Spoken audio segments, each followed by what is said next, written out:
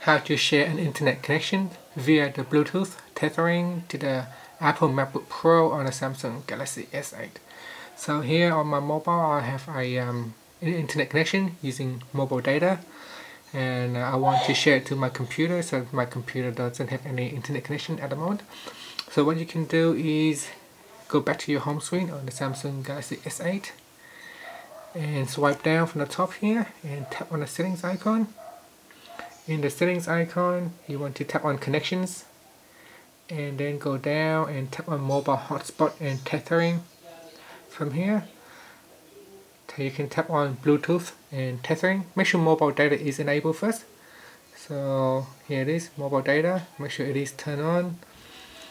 And then from here you can go into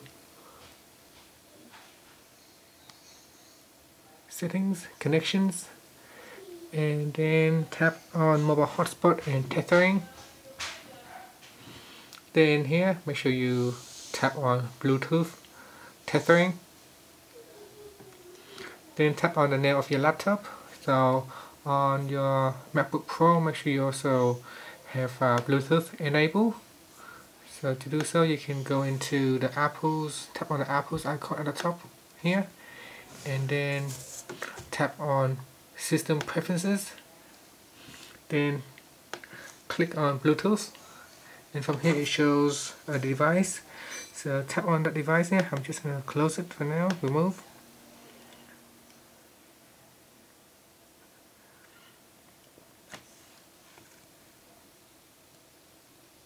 There it is. So once it shows the device, Galaxy S8, tap on the pair button or click on the pair button. So it's a pair fail. So here it is. So on your device, tap on OK. And on the laptop, click on the pair button. And now it shows that it is connected.